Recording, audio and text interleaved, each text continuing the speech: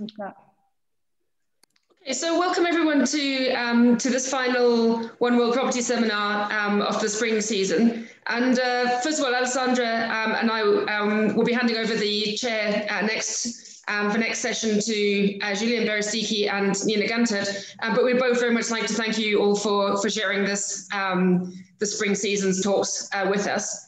And the season will restart on the 15th of April with talks of Peter Mortis and Marcus Heidenreich. So just a few sort of administrative announcements. If you'd like to ask questions during the talk, there are a few different ways to do that. Either you can write your question in the chat, and other experts might answer your question, or if not, Alessandra and I will alert the speakers to the question. Or if you prefer to ask your question live, you can just raise your hand and we'll invite you to unmute yourself at an appropriate point in time.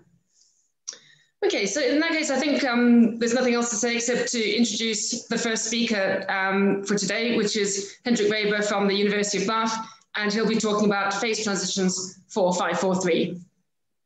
So thanks, Amanda. Thanks, Alessandra, for having me. It's very nice to be here, part of this One World Probability seminar.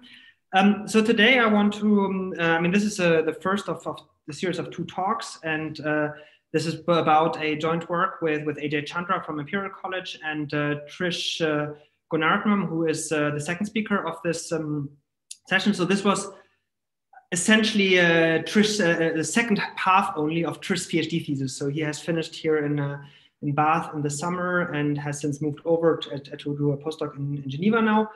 And so the plan for this is that I'll introduce the topic and tell you kind of about our main result and put it a bit into perspective.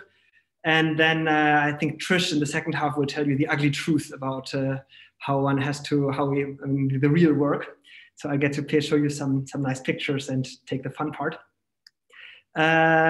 So I want to start, and so perhaps start by explaining what this 5⁴ theory from the first slide was. So let's start with this slightly formal definition. It's a probability distribution on functions, and the functions is a bit in quotation marks for now, over some set in RD. And at least formally, you should think of something like that. So you have here some energy functional or the Lagrangian of your function phi. So you have here this H1 norm, and then you have here some nonlinear term, and if you want even some quadratic term, and then you just take if you want an infinite Lebesgue measure on functions, okay? So, this expression is purely formal and doesn't make any sense as it stands. So what you should think of really is that you discretize your domain. So you look at some grid lambda epsilon that I've plotted here. So you should think of this as being your domain lambda, and I take some lattice discretization of some width epsilon here. And then here, the space of functions on this lattice is, of course, a finite dimensional RD. And then you just take you take a discrete approximation of this H1 norm, and you take a discrete approximation of this nonlinearity, and you take a discrete approximation of these integrals, and then you just write this formula. And then the object that we want to work with is the limit as you let the lattice width epsilon go to 0. There's an issue here, let me just mention that right away, which is that there's this issue of renormalization. So you have to actually tweak the parameters as you let the lattice go to 0. And I'll brush that under the rug as much as I possibly can without lying too much throughout the talk. So I'll just pretend it doesn't exist, trying not to lie too much. But that's the object that we're going to be dealing with. So I have a couple of slides that are supposed to tell you why you might want to care about that measure. So the first thing, and that's closest in spirit to the topic of this talk, is that one should really think of this 5⁴ theory as a continuous Ising model. And here on the left side of the slide, I've just recalled what the Ising model is, which I presume that pretty much, most of you will know. So it's the Ising model here is just a measure on random functions, if you want, taking values only in plus minus one on some domain. So each site in a lattice is just associated either the value plus or minus 1, and I've indicated this here with this on this picture, red being +1 and blue being -1. So it's a measure on configurations of this type. And you have here this Hamiltonian, which essentially you have an interaction term here, but essentially just counts the number of, say, neighbors that disagree. And then you have this weighted Gibbs measure. And this, I think I can be pretty quick, and most of you will know that. And you have this parameter beta in your model, which is the inverse temperature. And so on the right-hand side, I've got at least an intuitive, intuitive way of how one should think of this 5⁴ model as a discretization or as a continuous version of that. So here in that Gibbs measure here, you have in principle a reference measure, the product measure of infinitely many ±1 Diracs. And if one wanted to make the spin continuous, a very natural way of doing it would just be to replace here that plus minus the sum of 2 delta masses as in the reference measure, just by such a measure here, where you have just a continuous spin, and you don't force your spins at each lattice side to be equal to ±1, but you encourage them to be close to ±1. So that's what this would do, okay? And then if you do this replacement, then the interaction here, which essentially just counts the number of neighbors that disagree, could be replaced by such a term, which is corresponds to this H1 norm. So this would be at least the lattice version of the the π⁴ field, which you should think of as the Ising model just with a continuous spin. There's a completely different angle from which one can come at this theory, and that's from field theory, and that's something that people have been looking at for a long time. So this is one of the simplest field theories. Models that if you want to construct a rigorously construct a quantum field theory with interaction, then this is one of the easiest test cases that you can write down for that. I'm not going to explain to you too much in which sense, but if you want to rigorously construct a quantum field theory, you have to construct such a measure and check a number of axioms. So they're called Osterwalder-Schrader axioms, and I'm not going to tell you what they are. So the problem of construction of this measure has been resolved in 3 dimensions, or in two is easier, but in 3 dimensions by many people. But the first major, one major contribution here is this famous paper by Glim and Jaffe. And that's one slightly unfortunate bit about this story here is that in this Q of T business, one would really like to do it in 4 dimension, which is the physical dimension, because it's space and time. And unfortunately, there are triviality results that this is not possible. So this was in the 80s already proved completely for dimensions strictly larger than 4 and conjectured in dimension equal to 4. But the full proof that for this triviality result in 4 dimension is due to Eisenman and Duménil-Copin from I think about almost 1.5 years ago. And I think, if I remember correctly, one of the very first one world probability seminars was actually given by Hugo on this paper. So I think it's if you've been with the seminar for a while, then you may remember. There's another context in which this has been attracting a lot of attention over the last years, and that's in this business of singular SPDEs. So,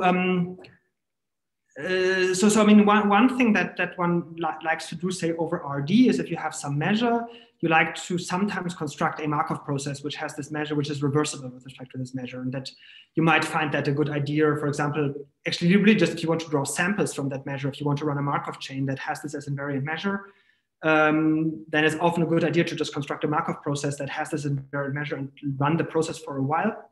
And one of the standard ways of doing that, if you have such a finite dimensional Gibbs measure here, is just to run this Langevin dynamic. So you take this SDE, which has wait, I retype for people who are there. Okay.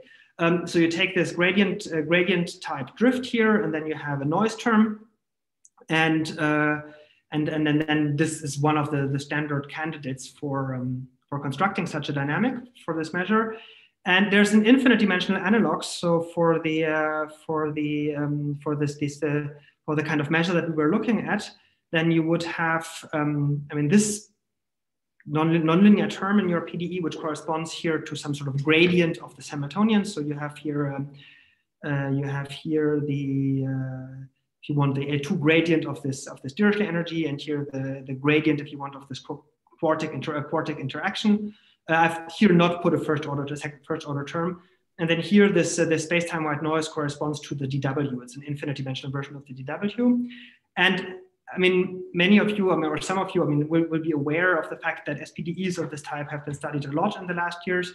And sort of that's also how I came at this problem. So there are these works by my particular prominent by Martin on regularity structures and Massimiliano and others on power control distributions.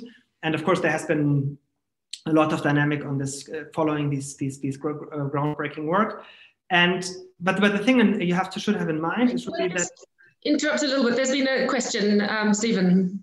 Yeah, just a quick clarification. So the phi4 term gives you the phi cubed, but the phi squared term has disappeared here. Is that what you've got under renormalization in this equation? No. Yes. So yes for the first term.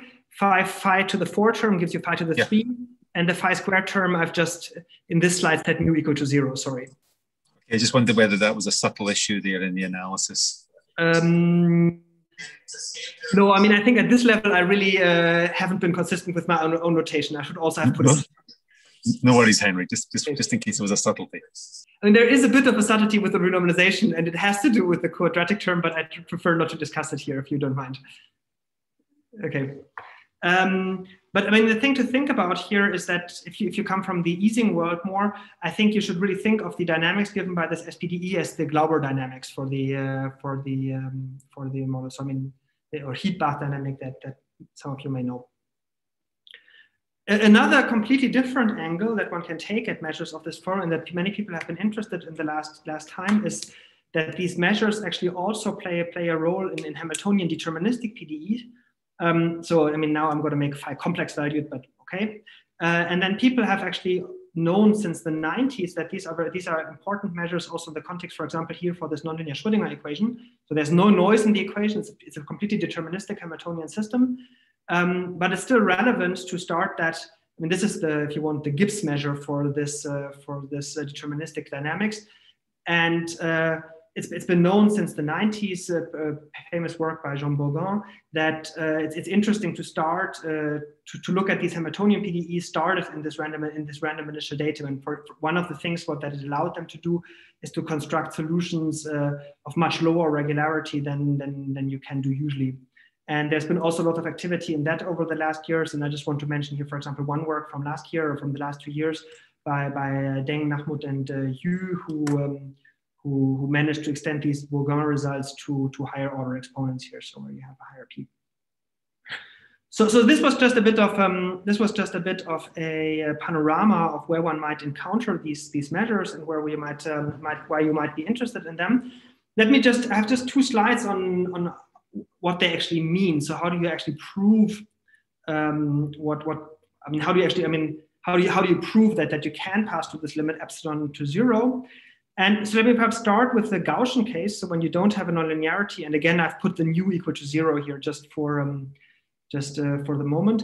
So then this is always possible. So this is the Gaussian free field, and I'm brushing here a bit under the rug issue with the average, but okay. But in principle, you can just write down here this expression here. You can just interpret, if you want, as a random Fourier series. So you say you're on the d-dimensional torus. And then you just write down this random Fourier series. So you have a 1 over k here, which corresponds to this gradient term. And then for each of these coefficients, you put an IID. Well, essentially IID. You want the thing to be real valued, but except for that IID Gaussian.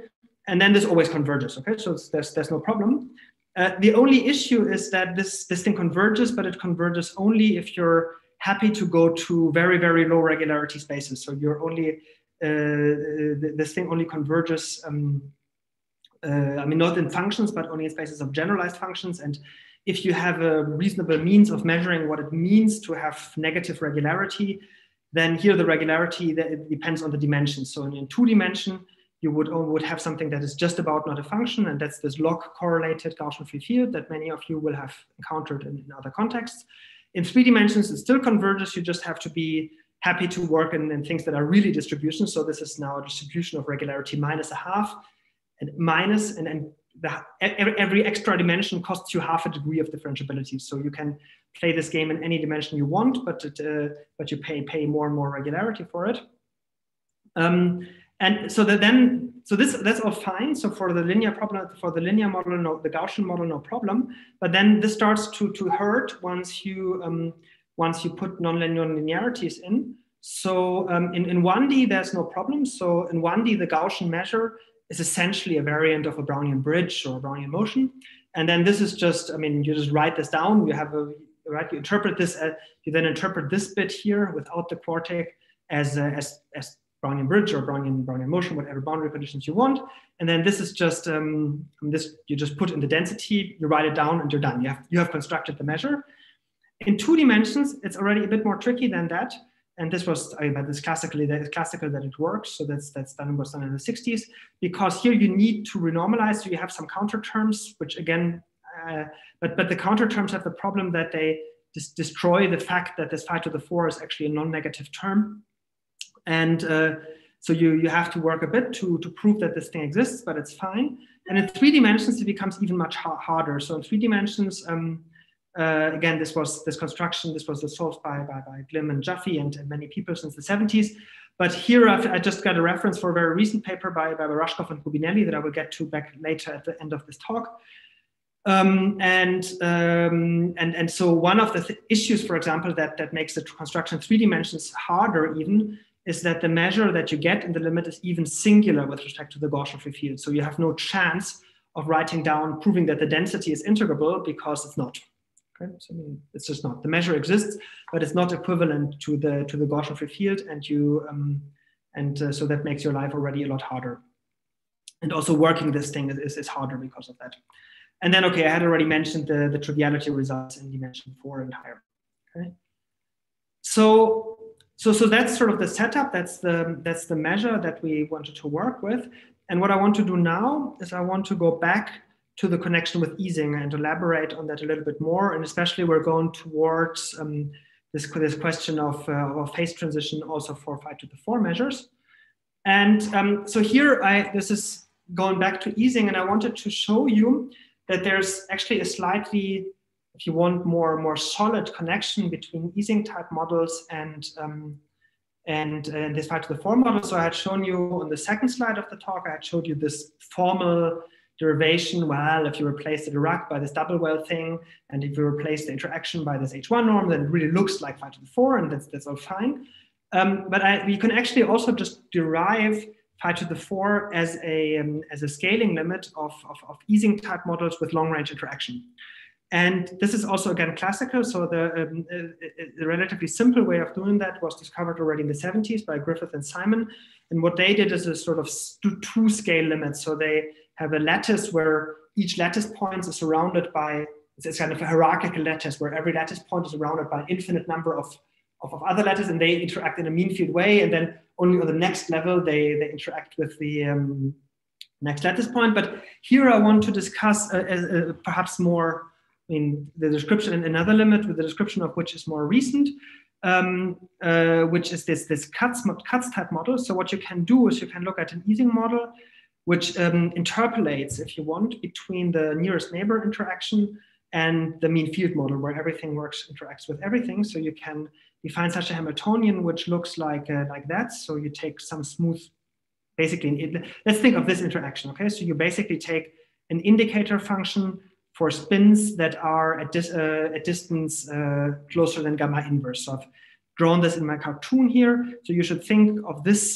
spin here in the middle of my lattice that interacts with everything in this huge box, and it interacts with the average of them. So that means that if gamma is small, the interaction between 2 individual sites is very, very small. But it's still not a full mean field model, because, of course, this spin does not interact with the spin out here.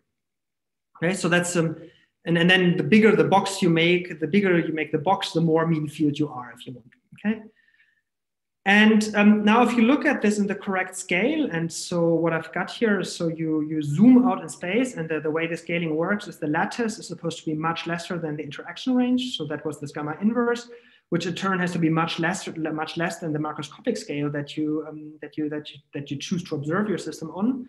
And then you also have to amplify your spin field in the right way. And then the next thing you do is to also tune the temperature in the right way. And this is interesting. So what you have to do here, you have your beta, you have to choose the inverse temperature here. You have here the crit one corresponds to the critical value, the critical value that you would have if you really had only the mean field theory. And then you have to put corrections to that.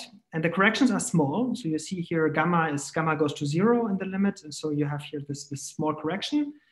And okay, you have here the counter terms, which again, I'm going to brush under the rug as much as I can. But then you have a bit of freedom. You can put here an extra small constant. And then what you do, if you go to this limit, and you actually recover, this phi to the 4 theory. And you have here this interaction, you have here this quartic, well, prefactor is 1/12, but fine. But the thing which I want to stress is that you can actually tune here your prefactor of the quadratic. So depending on if you choose to, right, the beta is the inverse temperature. So if nu is positive, then you're a bit above this critical temperature. If nu is negative, you're a bit below the critical temperature. And you can, depending on how you zoom in, you can tune that to get here different, these different mass terms in the measure. And so this, this kind of limit was studied in the 90s, and I've got just a couple of references here by Cassandro and Presutti, and there's a really beautiful survey article on lots of stuff like that by Giacomini, Leibowitz, and Presutti from the late 90s, and then these more recent papers by Jean-Christophe and myself, and also Martin and his PhD student Massimo Idati. One thing I want to still stress about this slide, which I kind of like, if you look at the exponents, you see here, you can kind of pick up in the exponents that something goes wrong in 4 dimensions, right? So I told you before that this theory, you can really only just deconstruct it for dimension below 4. And you sort of see this also nicely in the exponents that you have here that, that don't make so much sense if the dimension goes to 4. So it's, oh yeah, I think, Stephen, your question is not, do you still have a question? Yeah, if I could quickly. So when the V is negative, that's from the spin model standpoint, that's the phase separation regime. You have 2 distinct local minima. So could you sort of touch on because there's a broken symmetry there between those 2 cases. Could you touch on that in this context? That's the next 10 slides.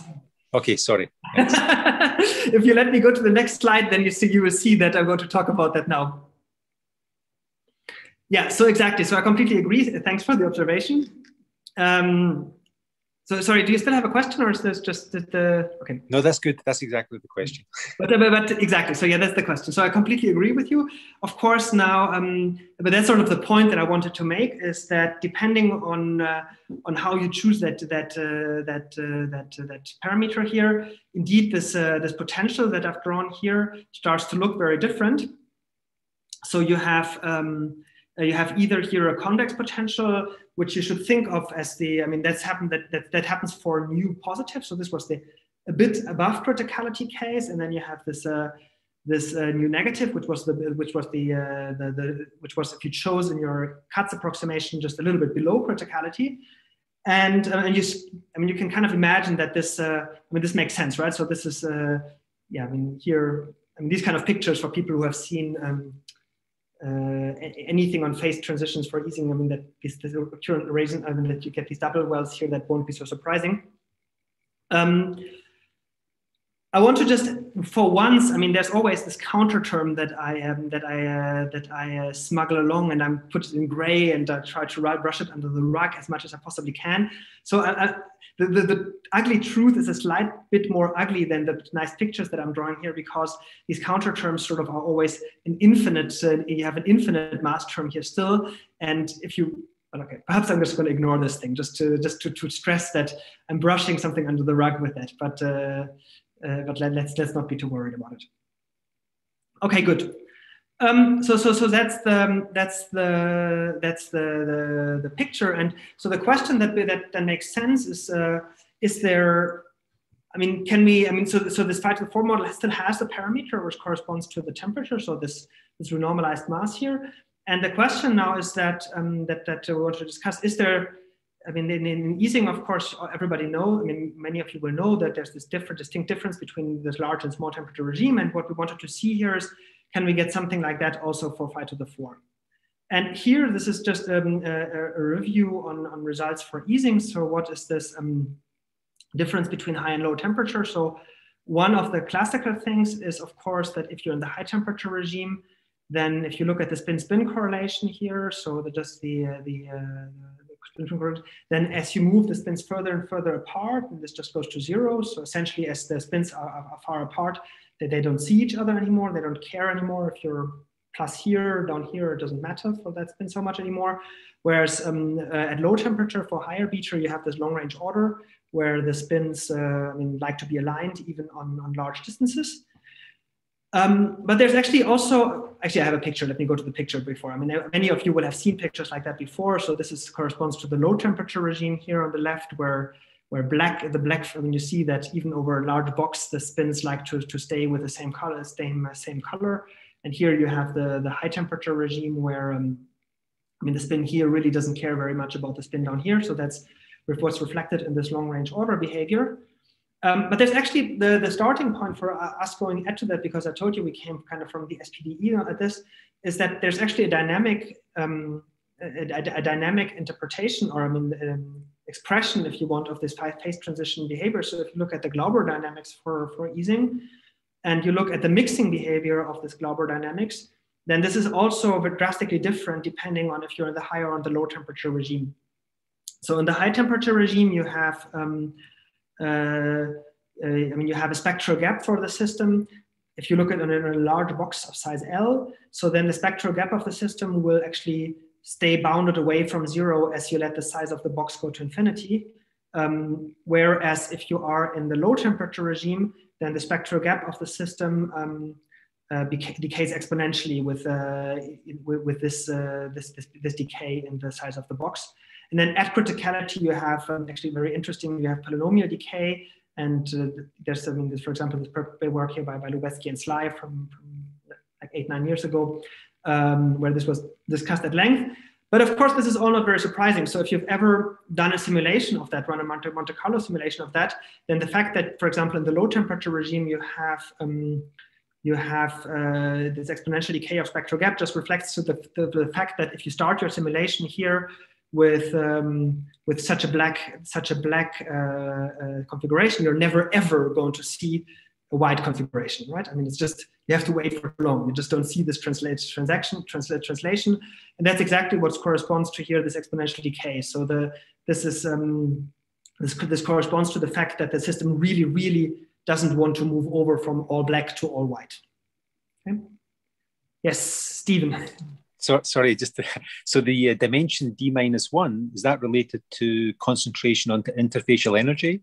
If you let me go to the next slide. Oh, sorry. I'm very pleased that my slides are so suggestive. Thanks again, sorry. Absolutely, yes. Right, so sorry, it's not the next slide, it's the slide after, but I get to it, I promise. Yes, so what we're going to look at is actually just a slight rescaling. So this is just to get the notation. So I mean, we're now going to, this is not exactly the same parameterization with that we had before with this Katz easing. I'm just going to introduce, we rescale the field, but it's almost the same. So we look at this way of parameterizing our potential. And now just to say that this beta is not the same beta that we had before, but it's related. And but the picture is exactly the same, is that we have this double well picture, this double well here with a minima as at plus minus square root of beta, and a potential barrier here between them of height beta. And of course, the intuition now for us, for the rest of the talk, I'm going to be in the low temperature regime. So in this, that's the main point of this talk, to establish such a decay of spectral gap, and I'll get to that. So we're going to implement that now by looking at such a double well. This is just a rescaling of the thing before. We have here, square root of beta, these double wells at the minima at plus minus square root of beta, the potential barrier here of height beta. And of course, the idea now is that if a transition from here to here, so if you want to have a field which has values here and values there elsewhere, then this will cost you more in this gradient term. So that's why it becomes unlikely. And the bigger the beta, the bigger the cost for that will be. And so there are actually, I mean, let me also give justice to these classical results. So that the established phase transition for 5-4 has been established. And on the level of long range order, so there's again these works from the 70s. And here's just, I mean, I've given you here just how the statement actually looks like in d equal to 2, so exactly beta large with exactly this parameterization that I've shown you on the previous slide. Then the result that was proved in this work by Glim, Jaffe, and Spencer is that if you look, so I'm going to define now these local averages of a field. So I fix a box, well, it's such a quadratic box here, quadratic box. And the observable that I look at is this average of the field over the box. And what they proved, for example, is this long range order fact that there's kind of, if you look at the average over this box and the average over this box, then they don't forget about each other. So they want to be the same, even if they are very far apart. So this is what this formula here says. So the probability here that this box is bigger than 0 is of course a half. The probability that this one is bigger than 0 is a half. But the probability that they are different is going to be very, very small if beta is large enough. Okay, so that's what the actually, sorry, I think I should have put absolute values perhaps around that, because I think this is going to be, yeah, I think this is only true if you put absolute values around it. Sorry. But the point of this result is, of course, that the boxes that are far apart, they still see each other. And so what we proved is now a three-dimensional result. That's the main result of this whole story is actually something stronger, and that's actually basically, I hope it's the answer to Stephen's question, which is, so what we proved is in 3D, you look at this measure, again, for beta large enough, and we look now at the measure on a torus of size n, dyadic, but okay, but large enough. And so what we prove is that the probability that this average, or so the mean magnetization, if you want, so the average over the field over this whole box, that this is small. So what you should think of here is this double well shape that you see here at the bottom. And what this event here is I have here plotted in green, this, if you want, this forbidden region. And so what we're bounding is the probability that you are in this forbidden region. And what we're saying is that this decays exponentially, and it decays exponentially exactly with this n squared, And that's so that's in a sense that's our main result. Yeah. So perhaps let me just go back, and I think that's really this slide is now really addresses the question that Stephen asked. So this is just at the top here is just copied from what we had, from what I had on the previous slide. And the picture that you should have in mind with that is that how can such a configuration actually, I mean, what configuration could you actually have that has total magnetization close, I mean, it has average close to 0. So if you think about this double well picture, then your spins like to be locally either plus square root of beta or minus square root of beta.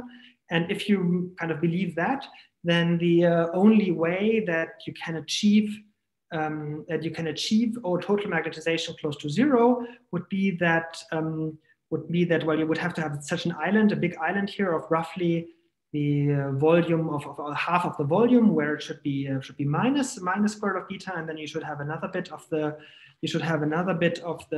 your phase where you're close to plus beta, and of course, if you want to have total magnetization close to 0, then you would have to have that both of them have close to the same area. And then by isoparametric inequality, then this implies that the interface between these at least has to be of size n squared, right? So if the total box, this is a three-dimensional picture, which I mean you cannot appreciate from a picture, but it's a three-dimension. So if you want to have an island of volume at least n cubed, then the interface has to have at least n squared. And this 2 here is of course exactly a d minus 1. So I think I just erased the 1. And again, for the easing model, similar results are known for a while. So in 2D, this was, for example, proved by Schonmann in the 80s, and then by Pistorov in the 90s. And so we are now proving this in this much more singular situation with phi to the 4. And just to go further, so that that gives us immediately the analog of the in the Ising model. If you remember, a couple of slides ago, I had showed you that you have this breakdown of ergodicity. So if you start with the black configuration, you're never going to see the white configuration, and this and you see this in the decay of the spectral gap. And so here for phi4, you have exactly the same. So you have so this is exactly the same kind of picture, and this is really an immediate, very easy corollary from our large deviation bound on the mean magnetization. You plug in just the right test function into the Dirichlet form, and what you just plug in is such an indicator function which only takes in the magnetization of your field. So this is really a 3-line proof of the once you have this large deviation bound. Okay.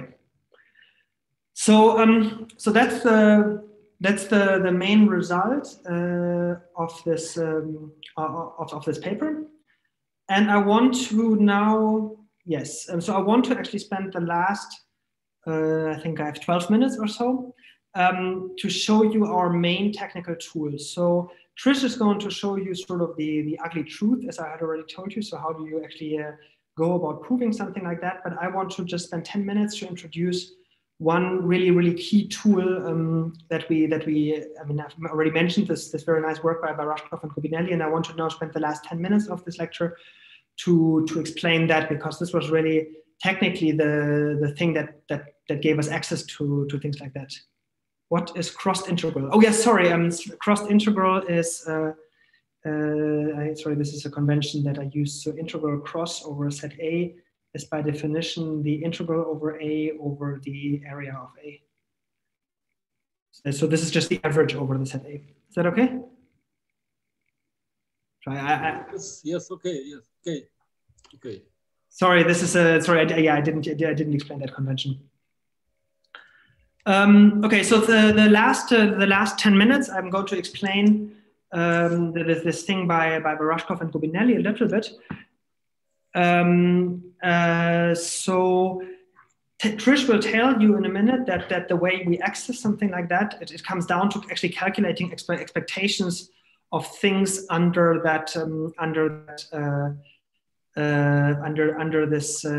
this measure, right? So we have this measure nu, which is this non-Gaussian measure, and we want to actually calculate expectations of things. And in particular, we can tweak our thing that we have to calculate expectations of exponentials. So in the end of the day, it really amounts to proving things like generalized partition functions. So exponential integrals, if you want, of a Gaussian. Okay, and so this is of course a very classical topic, and actually all the classical constructions to phi to the 4 models rely on calculating this in one way or another. And so in the 2-dimensional case, there's this nice this classical Nelson trick that does this for you. And in 3 dimensions, there were also techniques that were introduced for them, which are significantly, what is QI? Oh, QI is a suitable observable, which Trish will tell you about what it is in a minute. Thank you. Okay, yeah, sorry, for me, actually, in a minute, I'm going to choose QI to be 0, and I'm just going to show you how to calculate just the partition function without generalizing it. But so for integrals of this type, there are these techniques by Glim-Jaffe's and Spencer's work. Glim-Jaffe's work essentially gave means to calculate things like that. And then since then, other methods, in particular based on renormalization group, rigorous implementations of Wilson's renormalization group, have been implemented for this. I find them a little bit hard to work with. I mean, certainly I found what we could work with easier, but that's possibly also more due to my background. Perhaps I want to just stress also that the stochastic PDE tricks, I mean, there has been, of course, this enormous body of work in the last years on stochastic PDEs. But actually, these stochastic PDEs don't really help you so much in calculating these partition functions. And that's a bit similar to what you do when you do a Monte Carlo simulation for your Gibbs measure. Sort of, if you want, one of the features of your Monte Carlo of the Markov chain is that you don't have to know the partition function, that you just You just have the logarithmic derivative. You don't need to calculate the z itself. But at the same time, it also doesn't give you much access to the z. So it's kind of the first thing you observe when you come from stochastic PDE, that they don't really help you calculating these partition functions. But then it turns out that due to this really fantastic work by these two, actually I think I learned that Nikolai Barashkov, he was a student with Massimiliano on this part of his thesis, and I think he defended it today. I think so. If he's here, congratulations. But so this technique still has an analysis flavor, and we use this a lot in here. And I'm going to explain this to you a tiny bit. So this is based on actually a classical result due to Boué-Dupuy formula, and this is the statement. So it says that if you have a standard RD valued Brownian motion, or if you want complex valued, and you have some observable which is allowed to depend on the whole trajectory of your Brownian path, say real valued, and let's say for simplicity bounded measurable.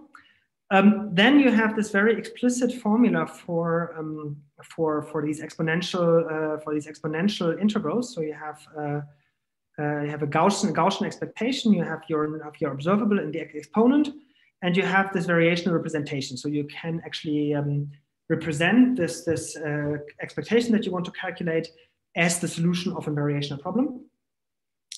And I mean, let me perhaps just state that this is really just a variant of the Gibbs variation. I mean, it's very close, at least in spirit, to the Gibbs variational principle, which just tells you actually in huge generality that if you have such an exponential integral here for some measure p, then you can always do this trick where you just move the exponent outside if you're willing to pay this relative entropy term here. So you take you move the x outside by moving to another equivalent measure here and then paying the relative entropy for it. But the nice thing about the Brownian framework is that, I think I have this on the next slide actually. No, I don't, sorry, I have it here. So the nice thing about the Brownian framework, why this is so nice, is that a Wiener measure has very rigid structure. So Wiener measure, we know explicitly what all the invariant measures are. That's due to Girsanov theorem, right? We know that all equivalent measures to Wiener measure are actually just shifts of Brownian motion, and the shifts are given by Girsanov formula. So that's the statement. And so that's how this relates. So any measure that is equivalent to Wiener measure that can be given as a shift of a Brownian motion, and then the relative entropy in this case actually has a very easy expression, just as this A2 norm of the drift. Okay, so that's very nice. So in a sense, it's really the Gibbs variational principle, but in the case of Wiener measure, we have a very explicit handle on what these equivalent measures actually look like. Okay. So now, why is this useful for us? I mean, really, this is really the useful added bonus as opposed to the Gibbs variational principles. Of course, this time dependency, the fact that we have Girsanov theorem, that we have this rigid structure of Wiener space that gives us explicit control on all these equivalent measures. But of course, we don't have Brownian motion. I mean, we have this Gaussian measure, but it's not a Brownian motion. So what does it help us? And the trick is now that, and that I think was really the key insight here in this paper, is that we don't have a Brownian motion, but we have a Gaussian measure. So we can always just pretend we have a time dependence. So we don't a priori have a time dependence at all, but we can just say our Gaussian random distribution, Gaussian random variable, is the law of some Brownian motion at time 1. Okay? I mean, why not? I mean, but you just replace the standard normal by a Brownian motion at time 1. You can always do that. So this time a priori has no physical meaning, but it still gives us extremely good handle in the analysis. So what you now do is you want to calculate expectation of with respect to a Gaussian measure here, and the Gaussian measure has here this covariance operator. And so what you do is you introduce, if you want, a function valued Brownian motion, where this is the variable that you really care about. That's the real physical variable. This t variable doesn't mean anything really, but it's this algorithmic variable to be able to use Boué-Dupuy, to use Girsanov theorem, that we know the equivalent measures. And the only thing we have to ensure is that the law at, say, time 1, I think in their notation they use time infinity, but okay. So the law at time 1 should be equal to the measure that we want. And in our case, that's actually easy to do. You can, again, I told you that the measure itself, samples from the Gaussian measure itself, can be written down by a random Fourier series. So I've done that here again. And the only thing that I've now changed with respect to the slide at the beginning is that originally I had here IID Gaussian random variables, and now I've just replaced each of these standard normals by a Brownian motion. And at time 1, the standard Brownian motion is a standard normal. Okay, so the interpolation is not so super complicated. Let me perhaps also just say that I'm lying a little bit here, because in the actual work in 3D, one has to be a little bit more careful and do a slightly more sophisticated version of this. But okay, again, let me ignore that. So now we have this, and now we can just use the Boué-Dupuy formula, or the two in this case. And now we want, so for a reasonable functional h, all our functions are reasonable. You want to calculate this expression here. And now we're just going to use the fact that that our Brownian motion that we have just constructed on the previous slide has the correct law at time 1. So then by definition, that's equal to this expectation with the Brownian motion at time 1. But now we can use the Boué-Dupuy formula with this auxiliary algorithmic time. And now we can write these Gaussian exponential expressions with this variational formula. And again, I mean, so this was this paper by Rubinelli, and they used it to prove this ultraviolet stability of 543. So basically getting good estimates on the partition function for 543. And as Trish will tell you in the second talk, a large part of our work consisted of getting better bounds. I mean, in the specific case with this non-convexity on our partition function. So just as a very last thing to show you how this then works, I have actually here one slide very quickly to just give you a spirit of how they construct, how this works, for example, as a construction of 542. So in 542, you just want to, for example, calculate this partition function. So you want to prove that this thing here is bounded. So you want to prove an upper bound on this partition function, which amounts to proving a lower bound on minus the log of the partition function, which means you have to get a lower bound on this infimum here. And now you just plug it in. So here, this was the Gaussian. You have here this Wick square, so you can kind of unwick it. So you just expand in powers of v. And then what you see is, so you want to get a lower bound on this big expression here. And so now let's have a look. So these terms that I've put here in red, they're actually non-negative, and those are our good terms. And then we have here this thing that actually happens to have expectation 0, so we're not worried. And then you have here these cross terms.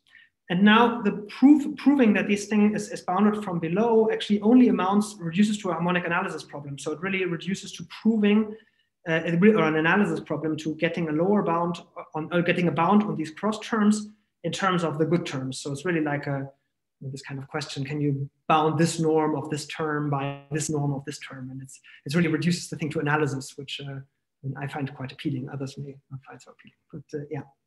And just to say, I mean, that the analysis is very close in spirit to then actually what is done in this para-control calculus.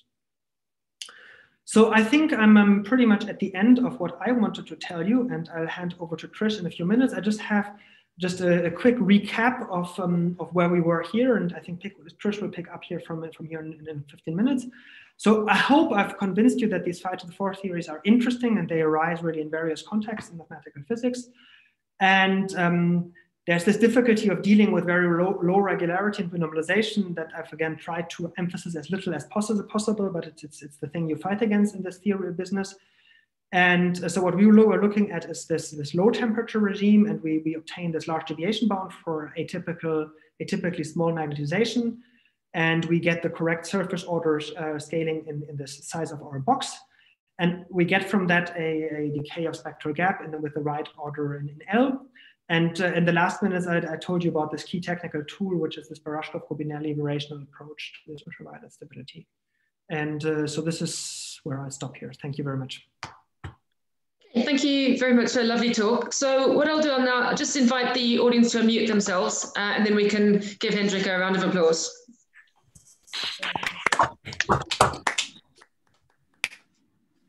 So if anyone has any questions, again, there's two ways you can ask your questions. So either you can type it in the chat, or if you raise your hand, I can invite you to speak. So Stephen, looks like you have a question.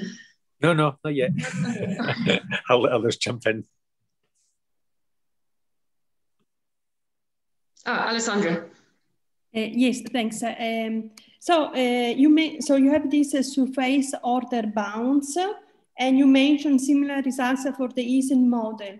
So since your model is also can be thought also as a limit of the CAS model, are there similar results also for the CAS model? Trish, I think Trish would say yes. So yeah, I would say yes. Okay, so I have a naive question, so a very basic question. So at the end, you mentioned the ultraviolet stability, but what do you mean? Can you repeat what you mean that this logarithm is uniformly bounded in the size n?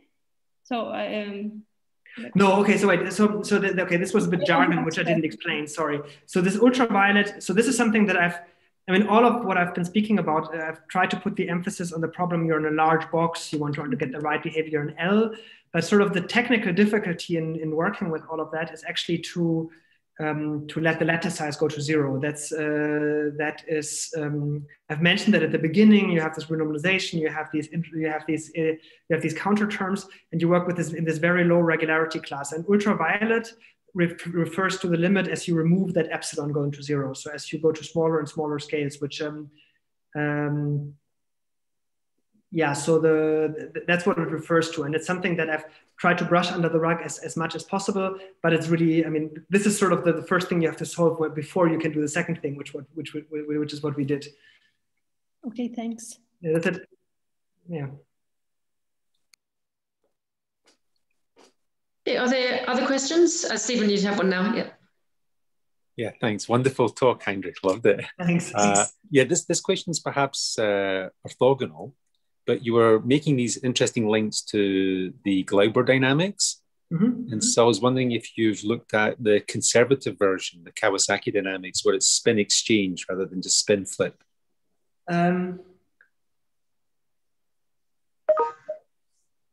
Well, on which level? So on the level of the particle and the Katz approximation, it's it's much more difficult than doing Glauber.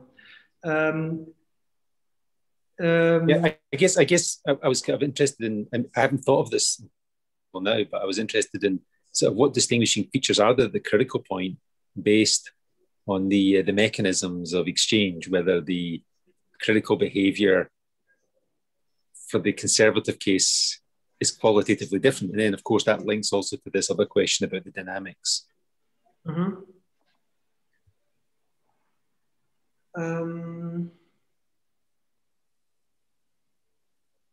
I think it's a very interesting question, but I'm not sure if I can say something very intelligent. Well, neither can I. I just thought it was fun to just throw it out there. I like the spectrum of everything you've said, and I just sort of found myself wanting to maybe map out in my own mind how that would play out in the conservative case. Even if it's not known, but just simply the sort of the links between all these viewpoints. The thing is, I don't know, which is a very different statement from it's not known, right? I guess the mechanism would be quite different, right? Because if you want to go, say, if you want in the Glauber dynamics, if you want to go from some black to all white, you have to basically create a nucleus in the middle, and then. No, but wait, sorry. So with the Kawasaki, you have an invariant phase fraction. You have an invariant phase fraction. So then, in fact, there's a submanifold of behaviors there. Right.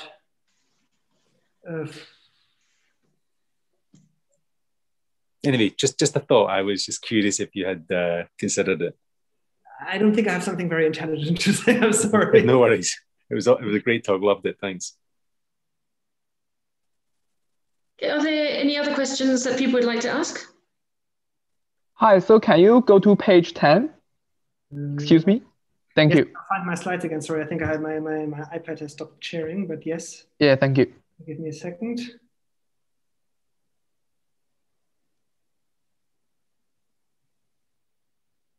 Okay. Why did it take a second? Okay, good. So slide 10, you said. 10 is, yes, I'm slide 10.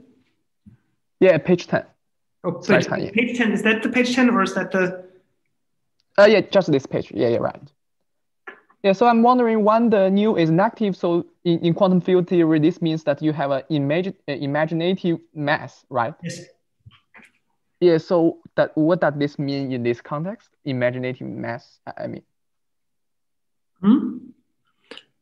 I think it just, yeah. Okay, I mean, now I'm going on dangerous terrain, but I think it just means you don't have mass. But I mean, normally, if you have a mass, then you would have to have exponential decay of correlations, and that's basically what the mass gives you. And so here you don't have that. But possibly. Okay, so is there some physical part? Is there some physical illustration for this? Physical. I think it's probably, if you want to do it from the quantum field theory perspective, it's obtained from scaling transformations from a lambda phi-4 theory where lambda is very large, and then you don't have a negative mass. But because you have renormalization, you effectively have an infinitely convex potential at any scale. Well, at when you take the ultraviolet limit. So it's just a convenient scaling for us, and because we are, or because at least I prefer the statistical mechanics convention, that's why we use this. But Trish, I think the question was about, what's the I mean, we have this, the mass is defined to be the exponential decay of correlations, right? Or the square root of that or something. So here you just don't have exponential decay of a correlation. So I think it just means you don't have a mass. You mean mass 0. Okay, thank you.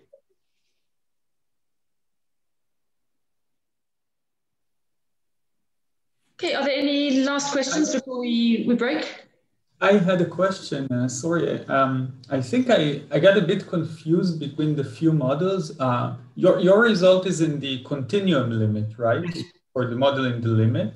Yes. Could you say what are the lattice models that tend to this limit? Is it easy to say what would you put on the lattice that tends to the model that you analyze? You said that you're also hiding a few things under the rug, but... No, but didn't I? I mean, I thought I said that. So, I mean, what you can do for this continuum model, what you can do is you can do this Katz interaction, for example. So you take an easy model with this long-range interaction where you put yourself in a scaling where you have this mesoscopic scale, the interaction range, which is much bigger than the size and much smaller than the macro size. And if you pass to the limit in this level, you get the continuum. Okay, but let me ask you, can you also do it on the lattice level with real valued spins, not Ising spins? So to get, basically the Hamiltonian that's written at the bottom of your slide, but on the lattice level, and have that converge to the model that you're studying? Oh yeah, that's easier. Yeah, okay. And then I wanted to understand, on the lattice level, can you use Pyers type arguments? Because if indeed you have this double well type potential, then you should be very unlikely, maybe by reflection. I think you should wait for the next talk, because that is actually what we do. And doesn't it come out of reflection positivity, just that the chance to be at the point of high energy is very unlikely at every vertex and with the multiplicative bound by the chessboard estimate? Well, we use chessboard estimates also, but it's still not so easy in this local. It's not in, okay, so I will see. All right, thanks so much. Okay, I think we should probably pause now and take a short break, and just so everyone can get a cup of coffee, and we'll restart again at 5 past with the second talk. But in the meantime, I'll just once more invite everyone to unmute themselves and thank Hendrik again.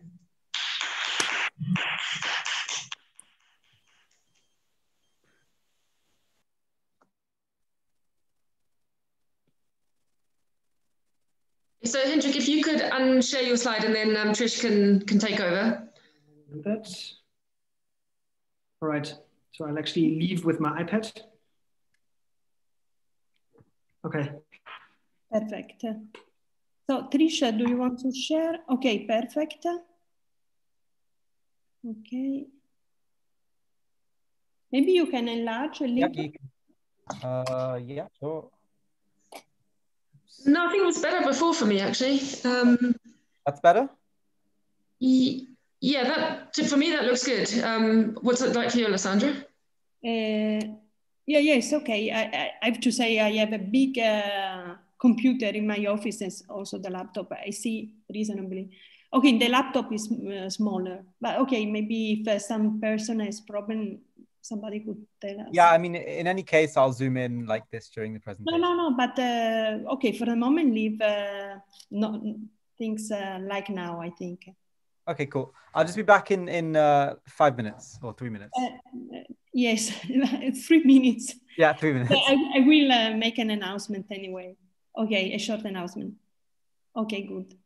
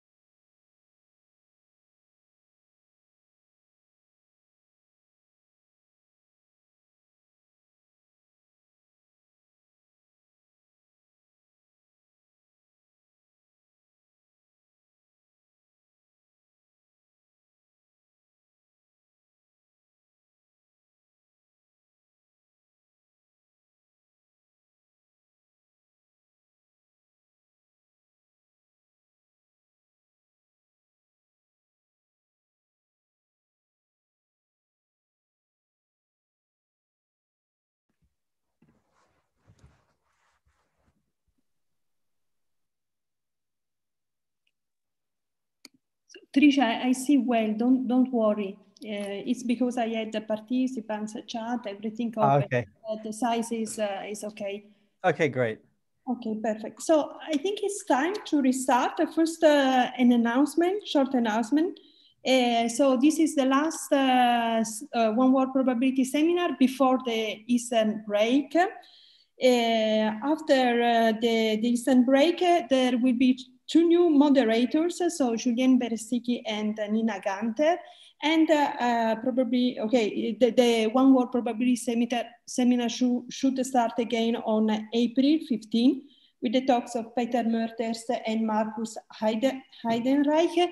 Anyway, pay attention to the mails. You will get updates directly from Nina and Julien. So it's a pleasure now to have here Trishan Gunaratnam, working now in Geneva, and he will continue talking about the phase transitions for the 343 model. Okay, thank you, and thanks for inviting both me and Hendrik. So I'm going to carry on from Hendrik on discussing this joint work with AJ and Hendrik on phase transitions. So just in case you forgot something, making coffee, let me just recap things for you. So the model we're interested in is specific scaling of the 543 model, where we take as our potential a double well with minima at plus and minus square root beta and a potential barrier of height beta. And then, okay, a massless Gaussian measure as reference measure. Okay, this doesn't make sense, as Hendrik said, and we will go into the detail of that later. But if you just look at this and you you imagine beta going to infinity, then you can see that this model starts to resemble low temperature easing. In particular, if you kind of view you absorb it into the reference measure, so you pretend you're in a lattice, then your spins are going to concentrate at these two things, and by a scaling, you can see that you get easing, essentially. So a very natural question is, does the model undergo phase transition? And the answer is yes. So there's long-range ordering for sufficiently low temperatures. And in 2D, this is a classical work by Glim, Jaffe, and Spencer via modification of Pyle's argument, as Ron suggested.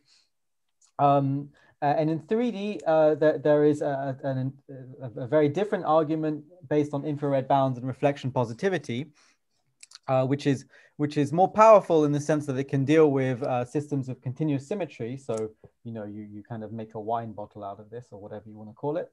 But it's less quantitative for the questions that we're interested in. So these large deviations of the magnetization. But okay, the Pyle's theory of this extends to 3D, and kind of there's a question. Oh, okay. It's the link to your slides. Okay, yeah, no worries.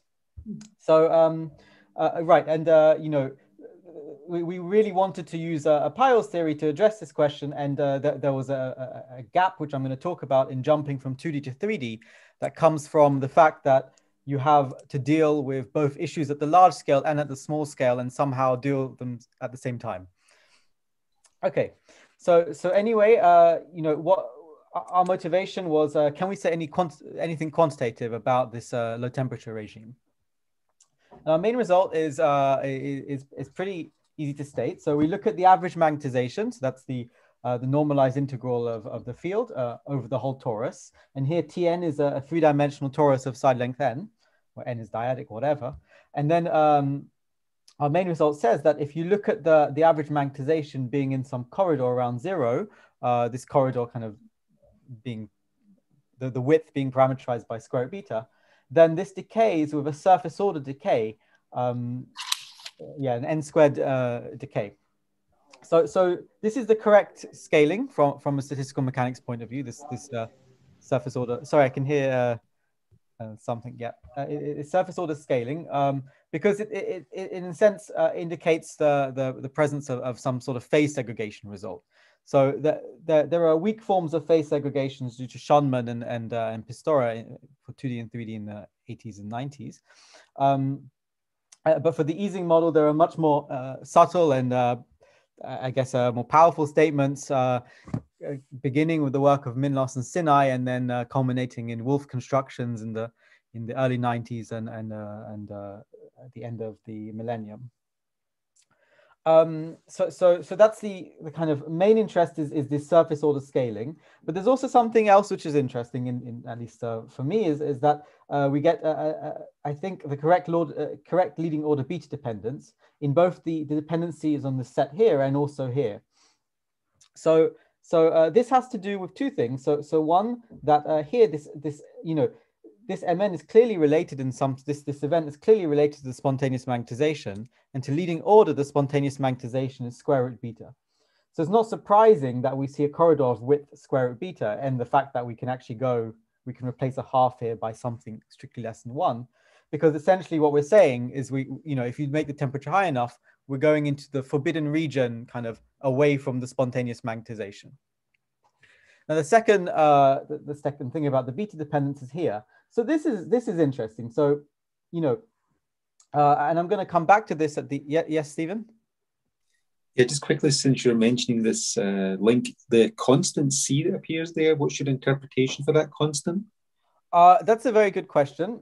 So in the post-credit scene of this talk, I'll discuss what I think should be there, and it's related to the rate function of the magnetization. And for the easing case, this has links with the Wolf shape. And for 5-4, surface tension. Right, exactly. And for 5-4, it's not really clear, what's going to happen. I think it's a very interesting question. Thanks a lot. Okay, no worries. So right. Okay, and then the other thing which Hendrik mentioned is that this result immediately implies a decay of the spectral gap for the Glauber dynamics, the 5-4-3 singular stochastic PDE. And okay, it works in 2D and 3D. In 2D, you replace n squared by n everywhere. It's just surface order. And this was the original question that we came to this problem with in mind. And at least for me, this turned out to be the more interesting question. So both, if you want, you can restate the theorem as this, and this is the main tool to proving it if you are more SPD inclined. Okay, so I hope everyone now knows the main result. It's a quantitative form of phase transition because it's telling you, in a sense, what the phases are doing, how the phases are segregating at low temperatures when you constrain them to be roughly the same number. Yeah, okay. So how do we prove it? So Ron was he essentially predicted the talk by saying that we need a piles estimate, but you see that it's not obvious that how one is going to get a piles estimate for this model, because it's a continuum model, first of all, and the fields are singular. So if you remember that phi is going to be, at least for the Gaussian, in some Bezov space of C minus a half minus. So it's a distribution, and it's pretty irregular. It's way more regular than in 2D. So it's already not clear whether you can, how you block average if you want to use chessboard estimates. But let's go to step 0 or step -1, which I realized I forgot and added onto this little appendix. Okay, so our first step is we just coarse grain the torus into blocks. Not coarse grain. We split the torus into unit blocks, and we consider the block average field. So that's the field of phi of box, where phi of box is just, you take your distribution and you test it against the indicator of the sharp indicator function of a box. Now, the analysts among you might be getting a bit nervous doing this, and I think that's fair. However, deterministically, this is actually going to make sense, because this is a C minus 1/2 minus thing, and you can always test that against indicator functions of boxes. What's perhaps a bit more scary is that we also test the Wick squared field against the box. And this is certainly not classically well defined, but you can define this probabilistically by essentially exploiting kind of modern perspectives of how the phi is. So from a regularity perspective, phi is going to be something, the irregularities of phi are going to be captured in something Gaussian, and then the rest is captured in a function. So I'm not going to say what the V is, but we'll come back to it. And the same for the Wick squared. This is going to be something which is a functional of a Gaussian plus something which is less scary. So okay, step 0, which I forgot about, but which I think is important for Ron's comment, is that we want to do Piles argument, but already it's not clear how you get a statistical mechanics system from this very singular continuum field. And particularly, you want to use reflection positivity chessboard estimates, so you want to test against sharp indicator functions. So the first step is actually proving that you can do that. Okay. So once we have that, we can we can essentially forget about all the small scale divergences by looking at these terms. And by forget about, I mean we have some strong moment bounds which allow us to forget about it. Then the first step in the proof is to establish a Piles estimate on the occurrence of the analog of contours for us. So we call them defects, and let me tell you what they are. So defects are, I'm going to define them as let me tell you what aren't defects first, and then everything that's not a defect is a defect. So what we're going to do is we're going to zoom in on each cube and look at all of its star neighbors. And then we're going to check whether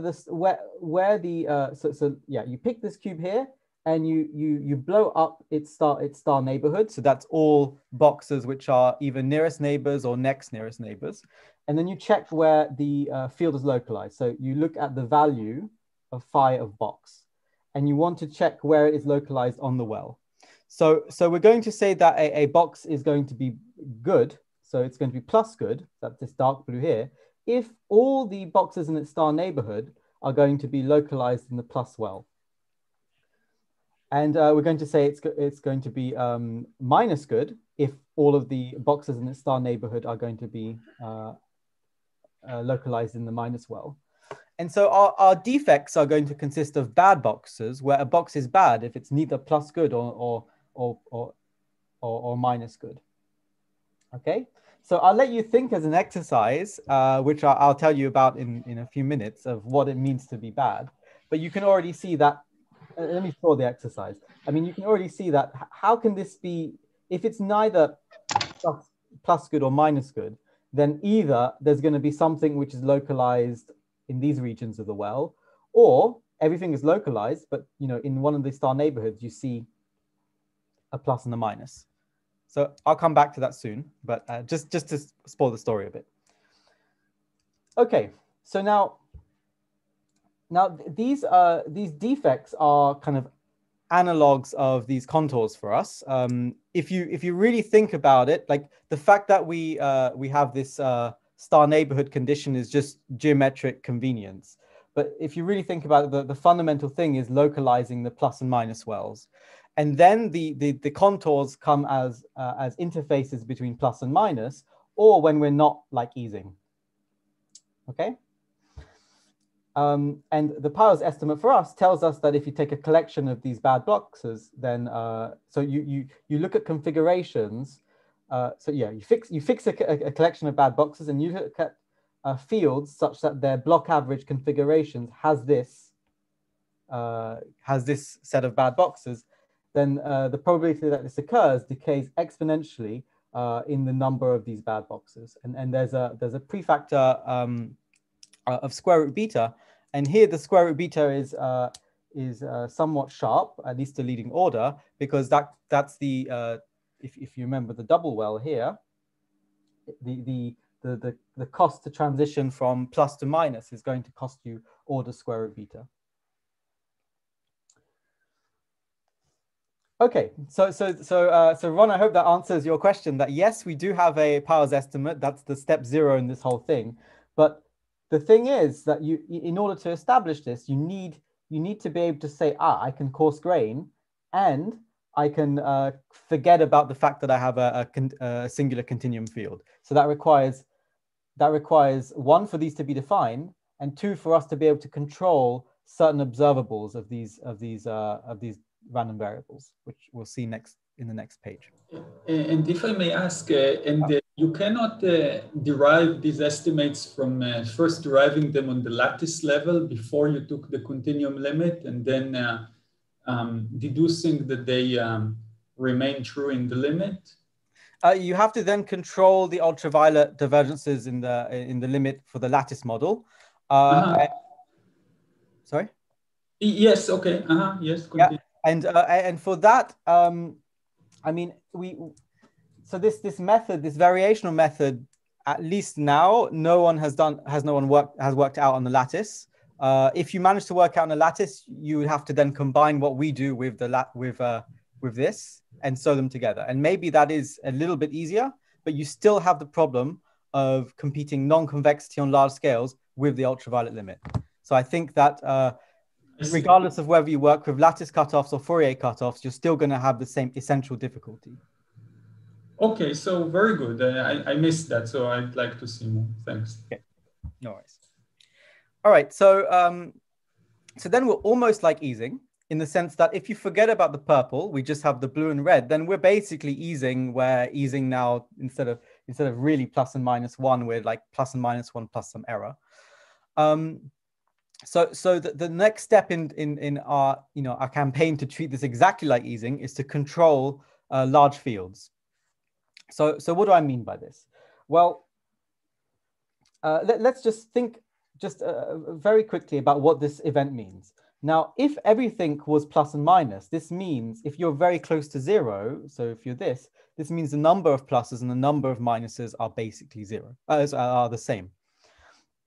However, with this system, what can screw you over is if you have either a large number of fields which are basically 0, so that means you're localized a lot on this hump, or you're let's say you're plus 1 everywhere here, and then you're minus a billion here, or okay, depends on how big your system size is, but you're like minus n cubed there. So the way you can be screwed over by this block average field phi vec is either if there are lots of zero squares, but that's kind of killed by this, or if there is a block which has an exceptionally large value. It turns out that using essentially the same moment bounds on these observables, you can also bound the occurrence of really large fields occurring, and that's essentially, the intuition is really clear. The technical details are a bit painful, but the intuition is that if you are very large, you have a quartic potential, so the field really does not like to be there. And concretely, what does control a large field mean? It means that if you fix a very small fraction of the blocks to be bad, so let's say delta of the volume, then this implies necessarily that if you're on if you're away from the easing configuration and you also have zero magnetization, then necessarily the integral over the bad blocks must be large, must be greater than something like this, where delta prime is something different. And then you can use the quartic tails to say, well, this is very unlikely as an event, and it's unlikely of volume order. So when we're looking at surface order effects, we can just completely disregard it. Okay, now once we've got the powers estimate and once we've controlled large fields, then we are in the easing case, and this is now kind of, I guess, classical work from 20 years ago, and related to this. Yeah, I mean, what do you do? Well, you want to use some isoperimetry argument, like Hendrik said, but you have to rule out the fact that the system might want to favor lots and lots of small O1 contours. So you want to control the phase of small contours and prove that there are macroscopic contours, not necessarily a unique one of order n squared. That would be really cool to prove, but we can't do that yet. Okay, so all right, so yes. So is everyone clear on how we prove it, conditional on the fact that we can treat this, we can forget that we have ultraviolet divergences? And I am happy with emojis in the chat, for example. I see no emojis, but I'll, if you have any questions, just please let me know. Okay, so let's go into a bit more detail on the powers estimate. So again, if you remember, I mean, a block is bad if it isn't good, plus good or minus good, where plus good means that it's all of its star neighbors are localized in the plus well, and minus good means that all of its star neighbors are localized in the minus well. So what does it mean to be bad? Well, either there must be a block which is delocalized, so it lives in one of these regions, and so that, you know, the star block is, the star neighborhood is frustrated in a sense, or there must be an interface that forms within the star neighborhood. So that's to say that every block in the star neighborhood is localized, but necessarily there is one plus and one minus in their nearest neighbors. Now, what's the point? Well, the point is that the occurrence of these bad blocks when beta goes to when beta is very, very large is very, very unlikely. So the precise bound is here. So let me just introduce these first. So Ron, I hope this answers your question exactly. So in order to pay for the occurrence of a frustrated block, you essentially see this factor here. I mean, this is in a sense suboptimal, but you see a large factor which, you know, is beta to some power, and then you pay with this with some random variable, which is, okay, I write it as cosh q, but it's an exponential random variable, and here you should see this as this is going to be typically small when phi squared is going to be roughly beta. Okay, so what this is, because we're in low temperature, this is indeed the case that phi squared, you know, phi is typically going to be beta, so phi squared, so root beta, so phi squared is typically going to be beta, And so, and all the lower order corrections are going to be killed by this scaling here outside. So that's why when you look at the occurrence of frustrated blocks, which is telling you that you're very far away, you penalize it by the large value, and you have this random variable you pay for, which is in fact, it's going to be subordinate to this factor when you take the expectation. This term is a term that comes from, so I said that you have this Q1 term here, which tells you, how far phi squared is away from beta. The thing is, because we're working with a continuum theory, there's a discrepancy between your coarse grain field phi block and the real field. And so when you take squares of this, you then have to deal with this discrepancy. And that's what this term does. And the fact that you can deal with it is it's more of an analytic thing. Now the interface block is exactly what you bound it exactly how you imagine. So you use the fact that this is going to be penalized by the Gaussian part of your measure, so the gradient phi. Okay, so in particular, the probability of bad blocks occurring if you have O1 bounds on these Koch random variables, so O1 and beta, are going to be very, very unlikely. And you can imagine that to prove this Powers estimate, what you want to do is patch these together, and you want to be able to control moments of these Koch QJs over arbitrary collections of blocks.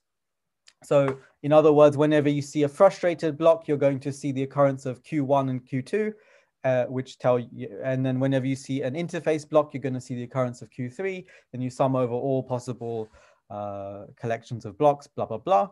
And so then the final estimate you want, which is going to tell you can do Peierls theory for continuum phi 4 in 2D or 3D, is exactly this estimate. So it tells you, you look at the product of blocks in B1 of Koch Q1, B2 Koch Q2, nearest neighbors in B3, and you're going to get something e to the O1, and then something which is extensive in their support. So the uniformity in beta is crucial, because otherwise you screw up this very good damping term here. And the extensiveness support is also crucial, because otherwise you're not going to see this. Now, like Ron said, you can use chessboard estimates to reduce this to estimates on the free energy, to obtaining O1 estimates on the free energy, which are extensive in the volume. Okay, the free energy and also some related quantities which involve the QJs, which, if you remember from Hendrik's talk, he told you that the Bouet-Dupuy formula can be applied for your potential phi 4 potential plus something in the exponent. Now, this bound was really so in 2D. This is what Glim, Jaffe, and Spencer did, and they're bound. I mean, getting this O1 here doesn't extend readily to 3D. And that's exactly what I'm going to spend the remaining 25 minutes, I think, talking about. And the difficulty is that you have, on the one hand, much stronger ultraviolet divergences. So in 2D, they're logarithmic with the cutoff, and in 3D, they're polynomial. And then on the other hand, you have to deal with the non-convexity of the potential. So in other words, you want to somehow synthesize this divergent behavior at small scales with a low temperature expansion at high scales, at large scales. Okay, so now there's a little bit of pain. Don't worry, many of these things that you can look that are on the slide, we're going to just forget about. But what I just wanted to introduce the real model you work with, just so at least it doesn't seem, at least you can somehow get an appreciation that, all right, these estimates may look like they're trivial for the lattice model, but once you go into continuum, you have to fight a bit. So the model is really defined as a limit. So just jump the gun here. It's defined as the weak limit of these ultraviolet cutoff measures. And how do you define this? Well, you fix your Gaussian measure, which is we morally want a massless one, but we can just put a mass here to avoid issues with zero Fourier modes. You take a field distributed according to this and regularize it by putting in a smooth Fourier cutoff. Then we can just forget about this for now. But what you do is you want to then, in fact, forget all about this. Let me even do something better, so that you don't have to care about this. We're going to renormalize the potential. and I won't tell you what the renormalizations are. You just know that they're there. So here now we define the renormalized Hamiltonian as you take the potential V beta of the regularized field phi k, and then you subtract appropriate counter terms. And then because we want to approximate a massless measure and we put in a false mass there, we're going to subtract something which cancels that out.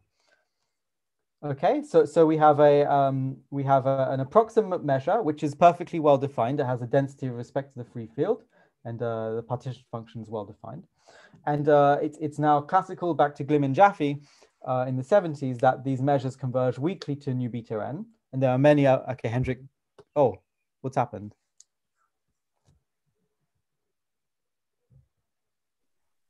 Hang on, I think I just need to stop my share and reshare.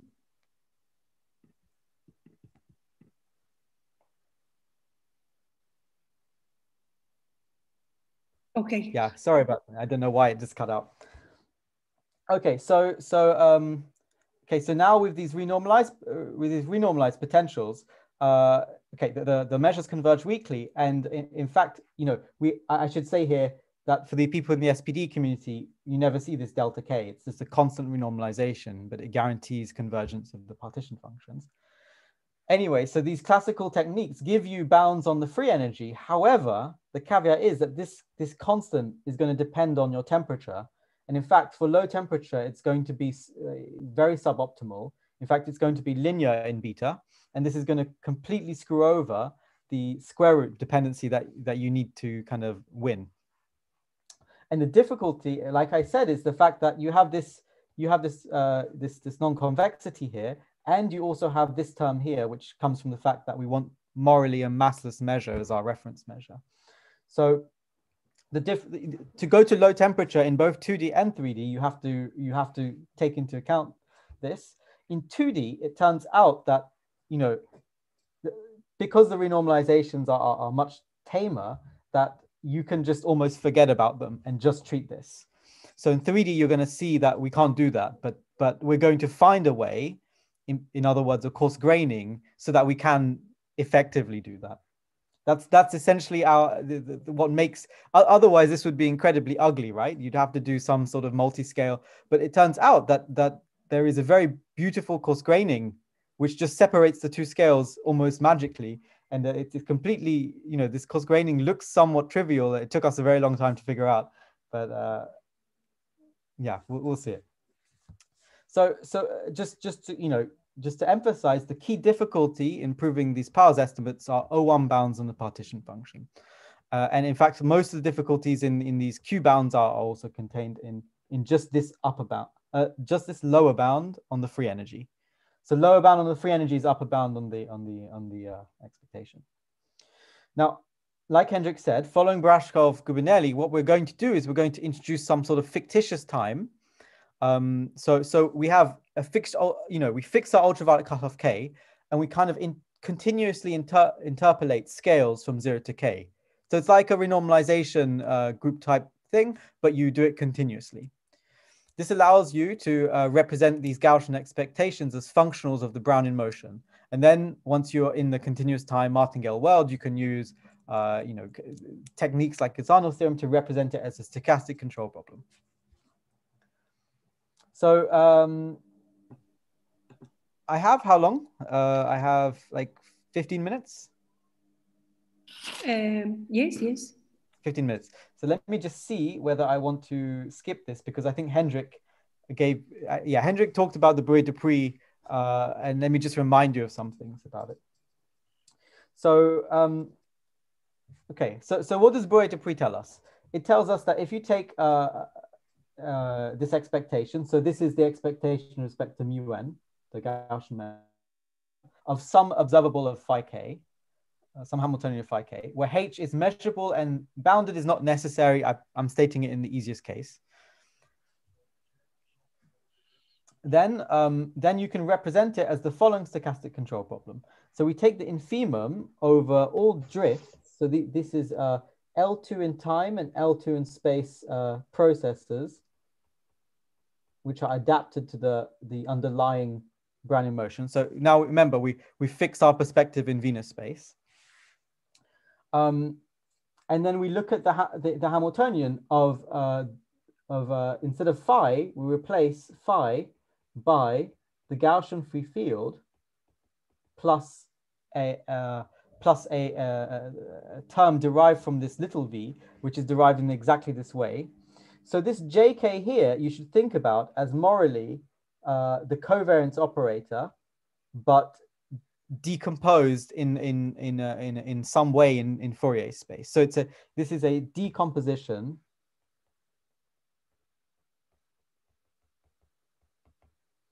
of the covariance in Fourier space. So let me just go back one slide. So sorry about this. I'm not doing this slide, but I just want to show you what the JK is, so that it's not mysterious. Well, here, this is the cutoff. Okay, the square of the cutoff, but this is what it looks like in Fourier space, right? So it's flat on some modes, and then it decays very fast, and it's 0. So if you take the derivative, it's a bump function. It's a bump function supported in an annulus in scale space. And in particular, if you integrate this over scales now, you recover the original the original rho k squared. That's obvious. But now what we do is we just kind of impose that for the covariance. So this JK is just, imagine now this is your covariance, and now we take the derivative of your covariance. Okay. And so this lollipop K is built by integrations over these scales for these.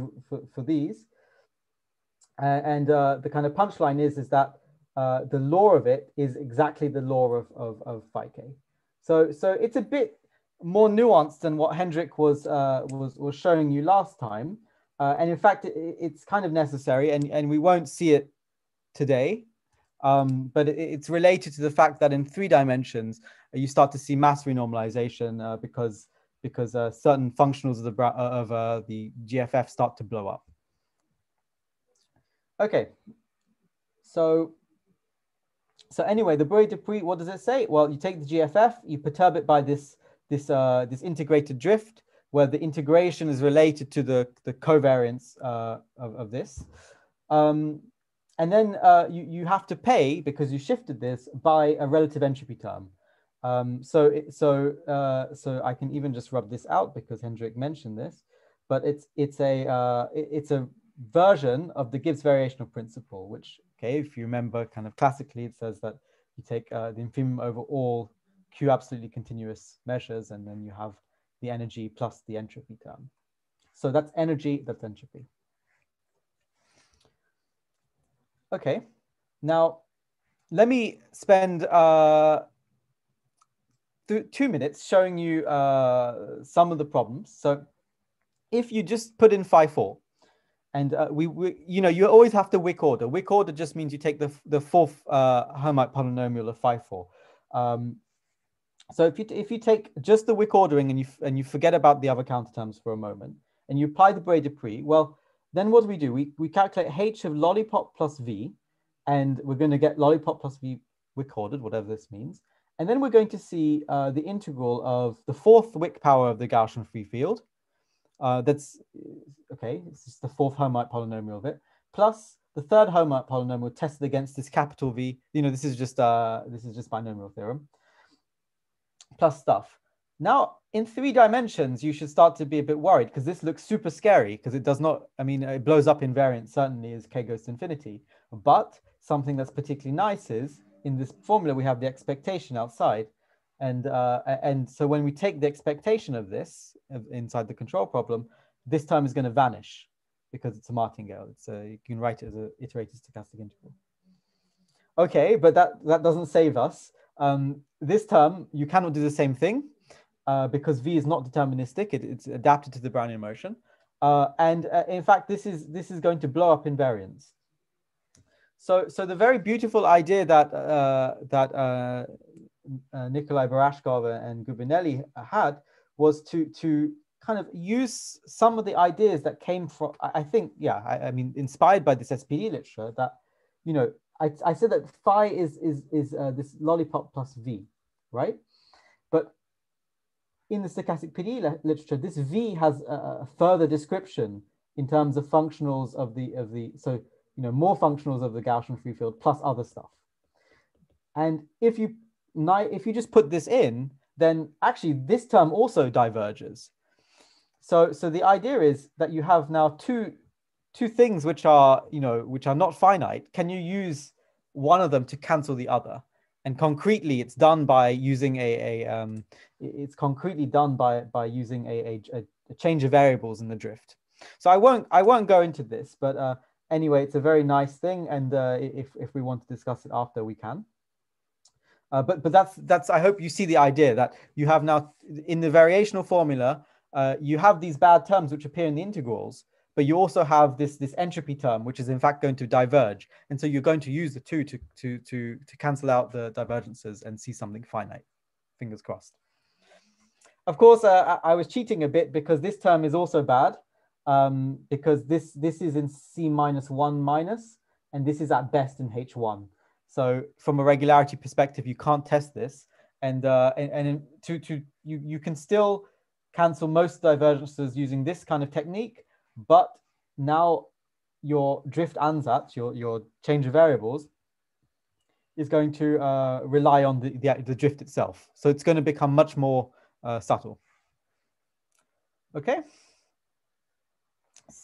So now back to bounding the partition function. I've showed you the problems of the ultraviolet limit, and I've also hinted at the problems with the infrared limit. Now let's try and just mesh them together naively and see what happens. Well, okay, what's the overall strategy for using this Bouet-Dupuy to bound the partition function? Well, we have minus log z is the infimum of the expectation of some cost function. Now, this cost function is the Hamiltonian of the lollipop plus the v plus the drift entropy term, so the energy plus the entropy. The aim is to find a good term in this expansion such that we can write the cost function as an error, or whatever you want to call it, r, plus the good term. And for this good term has to be positive. And then we bound this, remainder term by a bunch of norms of stochastic objects plus a little bit of the good term. So those are kind of harmonic analysis type estimates. Then when you take the expectation of this, we can forget about the stochastic terms, they're O1, because there's no beta dependence in our GFF, plus this good term, which in a sense encodes the beta dependence. And this is positive, and we can just trash it. So in other words, we get then an O1 bound. But what's the difficulty is choosing GK. How do you choose GK, the good term? Well, if you do the kind of the most obvious one, which is to choose the L4 norm, and this occurs in the potential, you just believe me, then you fail because again, this is due to non-convexity issues. Similarly, you may want to choose the whole potential, and then you also fail because of this negative mass term, which we want to put in to approximate a massless Gaussian measure. So the kind of one of the key ideas, so in this coarse graining, there are two key ideas. I mean, it's one key idea, but two steps. So the first step is to choose the good term. And for that, we split this term here. So this I told you was bad because of the negative mass, but we really want to use this. Well, what we do is we sacrifice a little bit of this and as a good stability term for our estimates. And then we have this term here, which looks like a low temperature potential, which hopefully we can decouple from the ultraviolet behavior and then treat using statistical mechanics. So by treat using statistical mechanics, what I mean is we want to do a low temperature expansion. So we write the partition function as a sum of shifted partition functions, where what we do is we choose, for each of these, fix an easing configuration on our boxes and enforce that the block averages of the field are going to be agreeing with the signs of the easing configurations, and then shift it so that the new mean of this field is small. So if you imagine locally on each box, what you do is you have this term here and you have this term here, and you just shift the field so that you recenter things about one of the wells. So it's conceptually, I think it's not hard to visualize, but there's some subtleties in continuum that you can't actually do that translation. It's not you have to then approximate the translation, blah, blah, blah. Anyway, so you do this. Yes, there's someone who is sighing. Don't worry, we are almost done, and I know this is potentially a bit painful, but bear with me. You'll see the nice part in exactly 1 minute time. So you know, we do this low temperature expansion of the partition functions, and then we use the Bouet-Dupree formula for each of these partition functions. So in other words, we're going to see an extra term here, which is some log of products of indicators or whatever. It's going to be the thing that enforces you to be your block averages to be plus or minus. And then we're going to do, so this is the second part, we're going to do some sort of coarse graining. And let me show you the coarse graining. So yeah, again, apply the Bouet-Dupree, blah, blah, blah. Now, the key thing, if you want to take anything back from this, is that if you just did a block averaging or even a finite range type decomposition, you'd start chopping and changing the potential. And that's a very dangerous thing to do when you want to then also analyze the continuum limit at the same time. So it turns out that if you just take the field, which is, you know, remember phi was this plus v, and then there's this g here that appeared, and that's just because I did the shift here, but forget the g. Then if you just do the coarse graining of the Gaussian field that underlies it, then this exactly decouples the large scale behavior into an effective Hamiltonian, which is something which is defined pointwise, plus the ultraviolet divergences in the remainder term, plus the stability term. So the effective Hamiltonian is this. So you have the low temperature potential minus this recentered negative mass term, plus this you know, this term that enforces the mean to be in agreement with this Ising spins. Then to bound this is essentially what I mean. Okay, I guess this is even older, but Glim, Jaffe, and Spencer had done this already. And essentially, what you do is you use that. All right. Well, if you're recentered about here, forget all this stuff if you want to. You just look at the pictures. If you're recentered about here, well, then we're okay in this region, because there the quartic well is dominating the Gaussian part. The only part where we're screwed is this region. But if we've localized around here and the field is there, well, it can't be caused by this block average because of the way we did our expansion. And therefore, higher order fluctuations must be pushing the field here. But we can control higher order fluctuations, which is encoded in this thing, by the underlying Gaussian in our field. Okay, so I hope you've now seen how you treat the large scale behavior. That's this. That's the low temperature expansion plus you bound fluctuations. You've seen how to do ultraviolet ones. That's these drift decompositions plus these harmonic analysis estimates. And then the only idea which hopefully you take home today, if anything, is that you know, by just coarse graining the Gaussian, the underlying Gaussian in this variational framework, you really cleanly separate the two things and see the two behaviors kind of almost independently. I'm lying a bit, but almost independently. So in the post credits, which I hope maybe I have like 2 or 3 minutes, and just to do I have 2 or 3 minutes for post credits? Yes.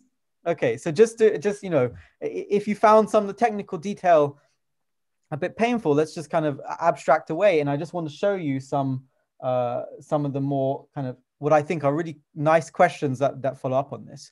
So let's just start with something which I think is perhaps not too difficult to do, and one is to kind of develop this into a full kind of low temp or contour expansion for 543 and to construct pure states. So this relates to the question last time where someone was asking about negative mass. Well, if you put boundary conditions, you do get exponential decay of correlations. So can we actually construct these pure states? And can we find higher order corrections to the spontaneous magnetization, just like Glim, Jaffe, and Spencer did in 2D? And another natural direction, which I think shouldn't be impossible, is to construct Dobruchin states in 3D. So in a sense, I feel like the key difficulty, which was to find the way of dealing with ultraviolet and infrared behavior cleanly for 543, has already been done by us. And then to do this, you have to somehow patch these together with known statistical mechanics arguments. So it's a bit less revolutionary. Then okay, the questions hopefully become more interesting. But something which I my interests are a little shifting towards lattice statistical mechanics, and there, even the non-existence of interfaces for 542 it's a really interesting question, I think. Okay, so finally, just to kind of close this low temperature discussion, remember our theorem was an upper bound on this probability that the magnetization is approximately 0. Well, what's the rate function? Is there a relation to Wolf shapes like there is for Ising? And can we characterize the decay of the spectral gap by this rate function, just like you can do for stochastic Ising in 2D? I don't know about 3D. And something which has, I've been thinking about more and more. 5.4 was the model which is in my childhood, and now I realize there are other models in statistical mechanics. So these these continuous spin models in 3D, there is a very long renormalization group proof of the spin wave picture for ON models at low temperatures by Balaban, and it would be interesting whether any of these techniques can be useful, for example, for XY in low temperature to prove something about it, because you see I think one of the take home should be that this Bouet-Dupuy is actually pretty cool to estimate exponential observables of 5.4 theories or of other quartic theories. Okay, and post credits 2. So this is I think now we are going to Holy Grails, and I hope that we do discuss this in the questions. But so Hendrik mentioned the phase transitions for the dynamics, where let me remind you that the spectral gap for the 2D stochastic Ising undergoes a trichotomy, and that's in the high temperature regime, it's 0.1, and that's really sharp up to the critical point. Then in the low temperature regime, it is exponentially decaying in the side length. In the criticality, there's a slowdown with bounds on the polynomial growth, which are apparent, which I think are far away and from the observed value of 2.17 in according to some experiments. And the question is, which is a bit, science fiction, is does this hold for 5.4 SPD, or in fact, even lattice dynamics, I think is interesting. And our result is like a baby step towards the low temperature part, because we're very far away from criticality. So just let me carry on with the Holy Grails, and then there's 2 more, and that's it. These 2 Holy Grails, and then that's it. So one is, what is the question mark? Well, I don't know if it's even understood that this is the right value, whether 2.17 is the right value, is this question mark universal? So 5.4 is perhaps too much science fiction, but something which is not too crazy, you can imagine, is looking at something like Ising with next nearest neighbor interactions with some very weak coupling or something, and trying to see if there's a universality type result for the dynamics. So thank you very much for staying with us to the end, and I hope at least if the technical details got a bit painful, you could at least glimpse that there are some elegant parts to this as well. So that's it. Thank you. Thanks a lot. So I would now ask everybody to unmute so that we can thank Trisha all together.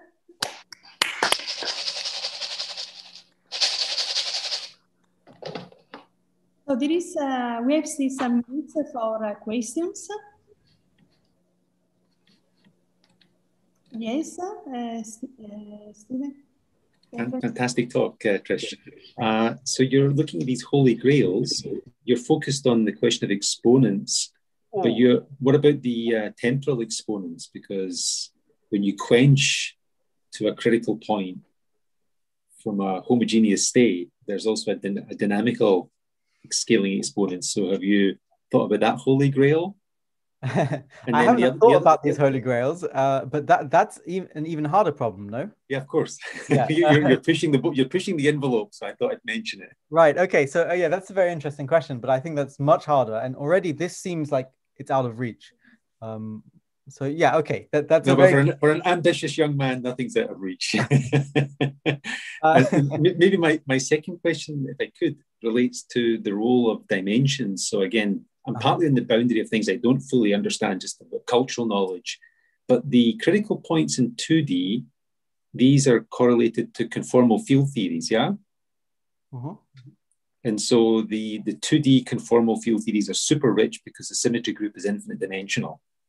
So is there any aspect of trying to establish the existence of these symmetry groups, the conformal invariants? Are you also able to access that type of symmetry as you look at these critical points? I mean, we are so far away from the critical point. And sorry, I missed, yeah.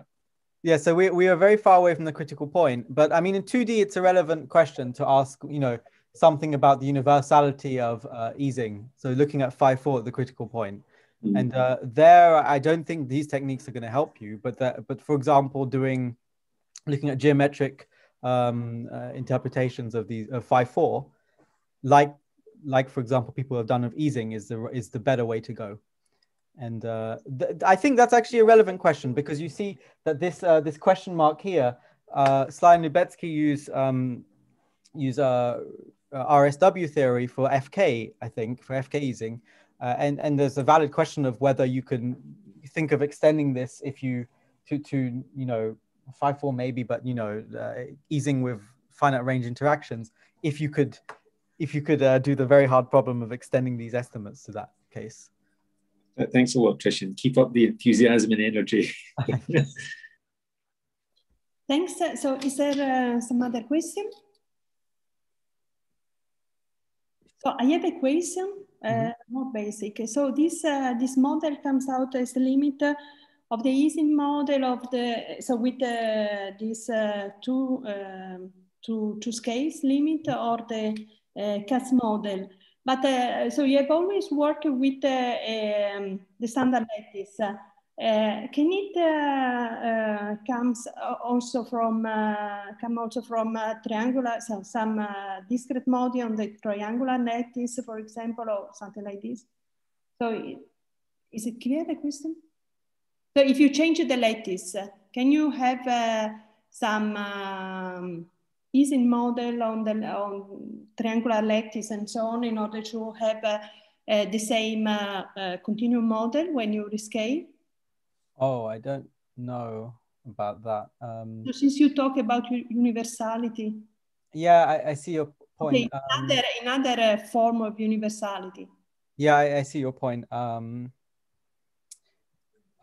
think I don't really know if anyone has looked at taking continuum limits on different graph structures, and whether there's, I don't know is the honest answer. Yeah, I don't know. Okay. Yeah, I don't know. Okay, thanks anyway. Is there some other question? Sandra, I think I mean this cuts thing, you need to do this long range interaction. I think the structure of the lattice is basically washed out. I don't think if you have a reasonable approximation to a continuum, then it'll work.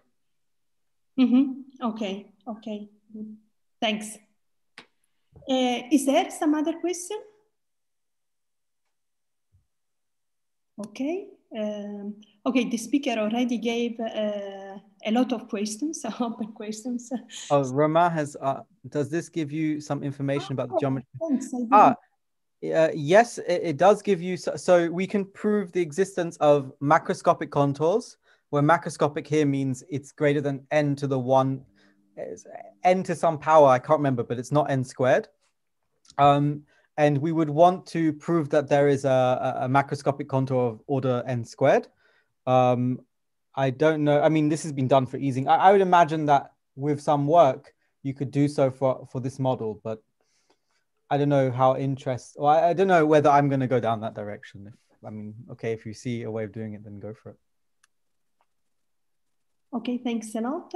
Is there some other question? Yes, yeah. Thomas? Hi, I enjoyed your talk. But I have a question about whether you can do without using some kind of chessboard reflection positivity. Can this Bouyer-Dupuy help you in this regard? That's a very good question. I'm not entirely sure.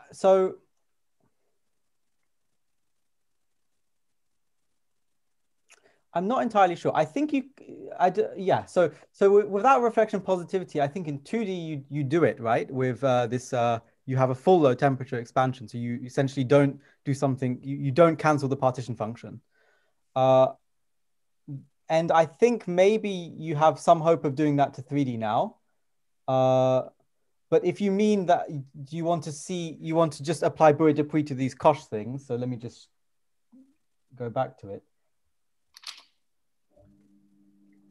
So if you mean you just apply a Bouyer-Dupuy to this and then you see the extensivity in the boxes, I think that's a fantastic question. That's something that Hendrik and AJ and I were thinking about.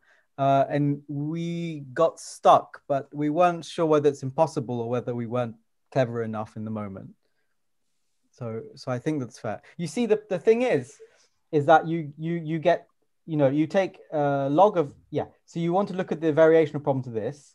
You're going to get the infimum over V of this one of the Koches minus the infimum of V of the free thing, right, of the partition function, which is just going to have the phi-4 potential. And then you see for every V here, you can choose a drift here. And the idea would be to choose it so that you cancel out the mass of the drift away from the support of these boxes, right?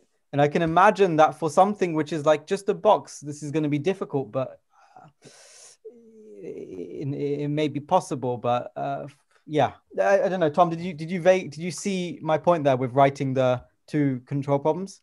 Yeah, a little bit. Yeah. So the difficulty here. So I should say that Nikolai Barashkov has been able to use that for sine Gordon, which is much easier because you have a bounded potential, but still an interesting proof that you can prove mass gap for sine Gordon for low beta in the infinite volume limit. So he's used that to get a gap in the continuum, or in the continuum, yeah. Lattice. In the continuum. The continuum. Mm-hmm. So I don't know, Hendrik, have you thought about this problem more? Not much more than what we discussed. I think it's a very interesting question, and I'm still sad that we didn't manage at the time.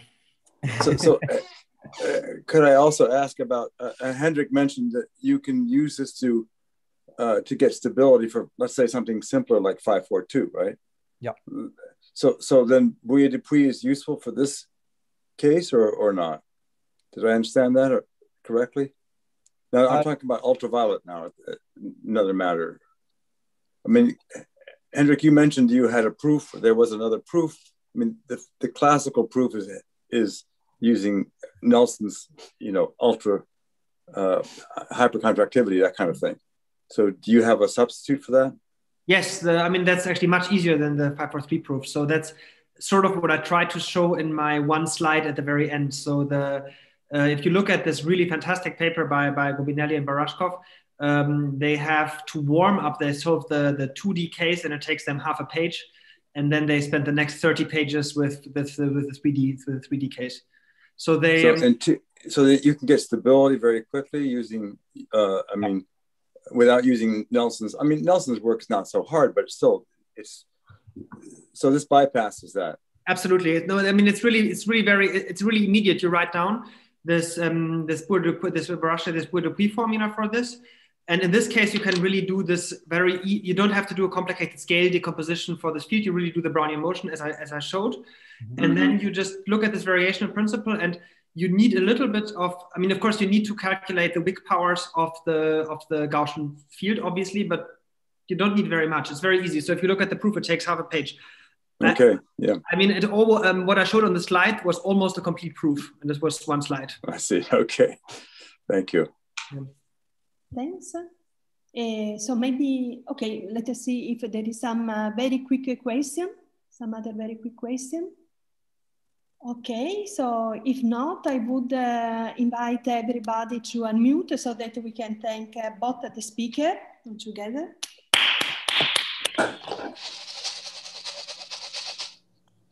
Okay, thanks a lot, and have a nice Easter break. There will be no one world probability seminar next week, so there is a break, and Nina Ganter and Julien Berestiki will continue as moderators. So I thank also all the participants, who stay until the end. Okay, we have a little taken some minutes more. Okay, but it's okay. Okay, thanks. Thanks to everybody.